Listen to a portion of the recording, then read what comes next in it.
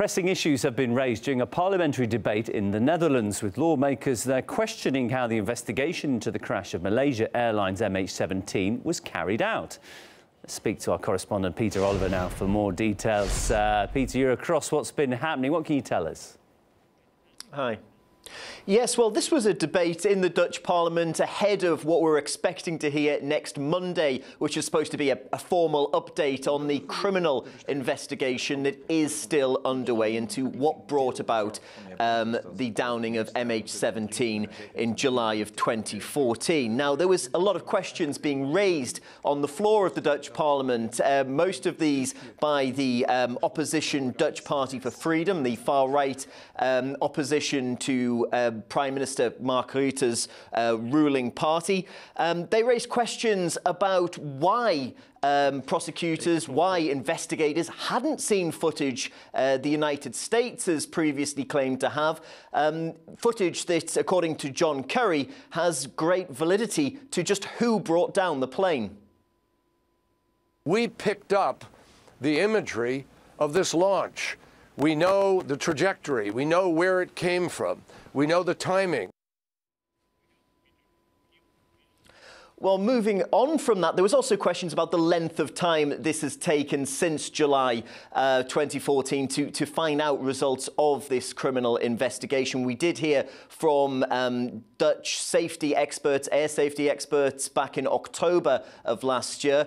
But they've raised the question of why is this criminal investigation taking so long? One of the reasons, perhaps, for that is another question that was raised over why documents relating to the downing of MH17 have been sealed and aren't being allowed to be shown to parliamentarians or investigators. And in fact, these documents have been sealed for good. They're being sealed in perpetuity.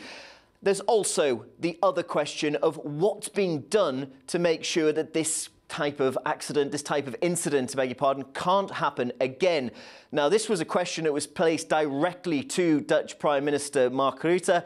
He said that although all efforts were being taken to make sure that planes weren't flying over conflict areas, there was no real guarantees that can be given that the type of incident that caused such tragic death relating to MH17 can be avoided in the future. All of these questions, though, be looking to see if we do get answers to when we hear that update from investigators in the Netherlands on Monday next week.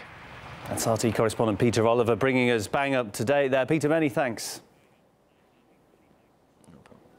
Now, some of the families of the victims of MH17 having been trying to take legal action against Ukraine by suing both the country and its president for manslaughter by negligence. They argue that under international law, Ukraine should have closed its airspace if it could not guarantee the safety of flights.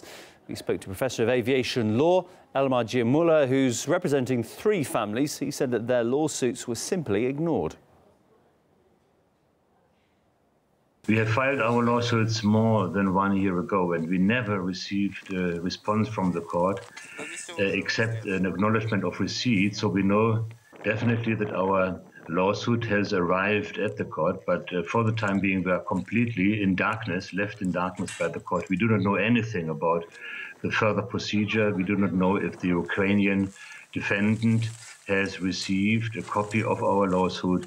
We do not know whether or not the Ukrainian side has responded to our allegations and to our claims.